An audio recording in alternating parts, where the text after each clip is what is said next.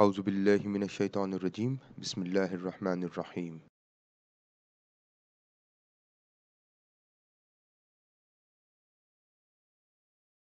Now, how do we run independent samples t-test in R? Now, the first step is to prepare your data. The second step is read the data file using the CSV function where you mentioned your file as this. Now, it's in the same folder as my R script. Header is equal to true, separator is comma. Now, it is a comma separated version. Once you read it through this function, this is where it is stored in a data frame. Now let's run it. It runs fine. Let's look at data, whether it was fine or not. Yes, it looks fine. Everything is in there. Now the next step, extract the variable of interest and group assignments. Now what is my dependent variable? So I've got this variable here, and I'm going to read my variable from my data frame. So data S, because this holds my data set that I read from the CSV file, square bracket, comma, the variable name in the data set, it is vision, just like one mentioned here, and then close the square bracket, select it, run it. Now your vision variable is assigned to this particular object, that is your variable. Now let's have our grouping variable similarly, and that is our gender variable. All good. Now you have to split the data into two groups. So my male group will be in this object, the arrow sign. Now where is my male group? It's in my variable that I've got it here from vision. So for variable, select all where the gender is 1, that is male, and put it in the male object. And for female it is 2, and read it from this variable here, square bracket, gender is equal to 2, and all information with regards to my vision variable, now put it in the female for group number 2. Now let's see the length of male group using the length function. 288 respondents. Let's look at the female, 52 respondents, and I will need my standard deviation and for each group, so you can just run it using standard deviation function as well. Now before I move on, I need to assess the homogeneity of variance. Now you can check the outliers, and the dependent variable is already on continuous scale. You can check for outliers using different methods. The video will be shared in the description. Now to test the homogeneity of variance using Levene's equality of variance, we need this library PMCMR+. Now if it is not installed, again you can go to tools, install packages, and just write in PMCMR+. You select it and install it. Now I'm going to call this library, and now again a slight change. Group 1 is male and group 2 is female. And now let's call the library and see our homogeneity of variance. Run it. Now look at the p-value here. This is greater than 0.05. So homogeneity of variance is assumed. So the variance in the two groups is the same. So now once the variance is equal, now how do you run your tests then? So to run the t-test, we will call t.test function, parenthesis, the first group is male, the second group is female, and we have alternative hypothesis as two-sided, that is, it is two-tailed test. The Levene's equality of variance is true, that is, equal variance is assumed. In order to get your effect size, you need this argument, D is equal to Cohen, and then parenthesis close. So this is how you can run your t-test to compare vision between male and female, and this is a two-tailed test where homogeneity of variance is true, and the effect size is through Cohen. Run it, and here it is.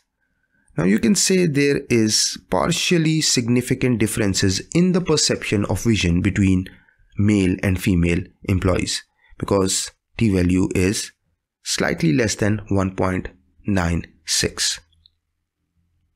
Now here are the mean values of x and y. We are going to use it to report output.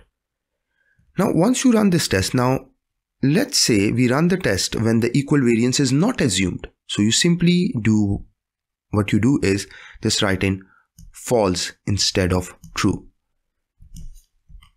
Again, run it. Now in this case, it will run Welch test. So because your equality of variance assumption is not assumed. Again, let's say I've got a directional hypothesis where I am saying that male have lower understanding of vision in comparison to female. So instead of two-sided here in the alternative, I will write less than. So my alternate hypothesis is that male have lower understanding of vision in comparison to female. So how do I run it? Again, the same thing. Group 1 is less than group 2. Run it and see your p-value. It is insignificant. The true difference in means is less than 0. Now, but here, look at this. Your mean value for male is higher than female.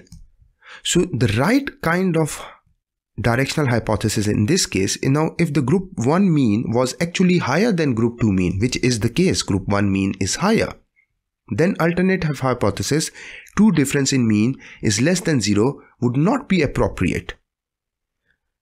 The test results would not accurately reflect the true relationship between the two groups. Now in this case, your mean for group 1 is higher rather than less.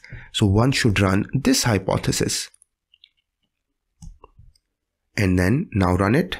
And if you look here, now your p-value is significant. True difference in means is greater than 0. And this is the t-value, this is directional, so 1.645. We are going to use the t-statistics threshold.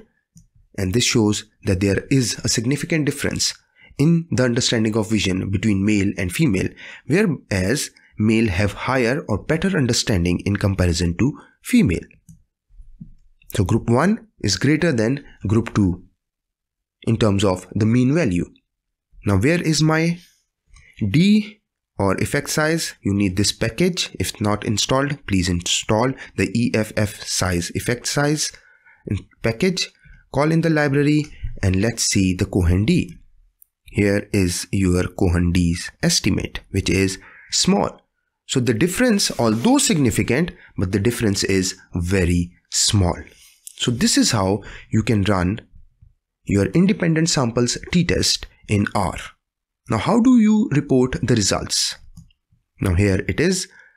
There is a significant difference in understanding and communication of vision between male and female employees. Now this is my hypothesis. An independent samples t-test was conducted to assess whether the communication and understanding of organizational vision is different between male and female employees. An independent sample t-test showed that male, so where is the mean for male? Here it is, 5.08. So you just put in 5.08. And where is the standard deviation? Now it's not in this output here.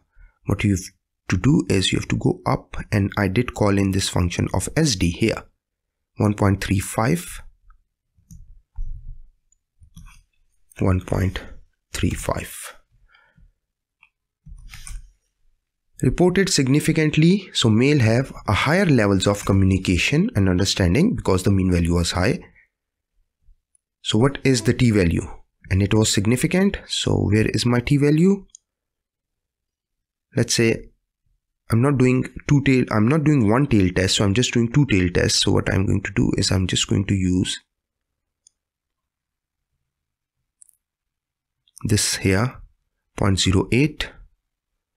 So let's say it's over 0.05. So I'm just going to say partially significant.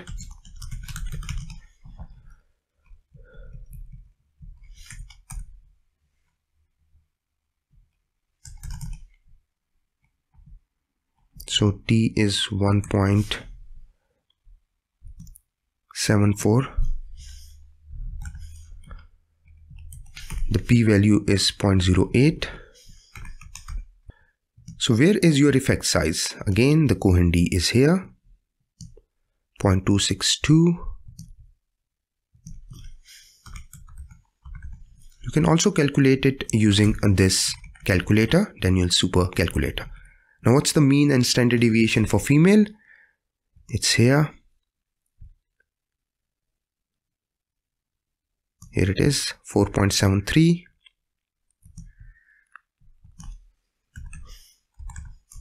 And the standard deviation is, again we called in the SD function earlier. Here it is, 1.43. 1.43. Hence H1 was, let's say, partially supported. So this is how you run independent samples t-test in R, and this is how you can report it. Thank you very much.